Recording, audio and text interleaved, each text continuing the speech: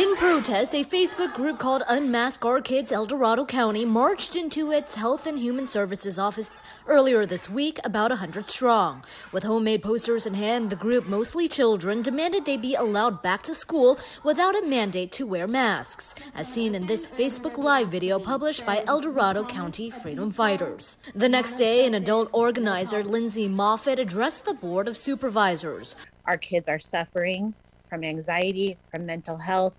Moffitt said the group's complaints fell on deaf ears. The police were called instead. In a statement, the Dorado County Board Chair said frustrations among residents has led to misdirected criticism at best and verbal and physical hostility at worst towards county employees who are simply acting at the direction of the state to help ensure the health and safety of our residents.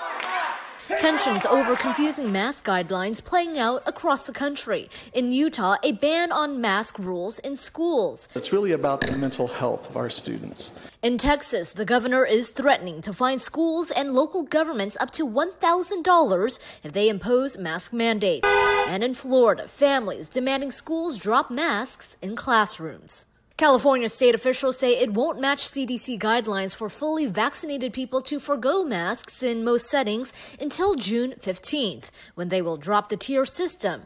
It's unclear if masks will be mandated in schools. But the American Academy of Pediatrics encouraging students to continue wearing masks, saying in a statement, masks are still an important way to protect children from COVID-19, especially those under age 12 who are not yet eligible for the vaccine.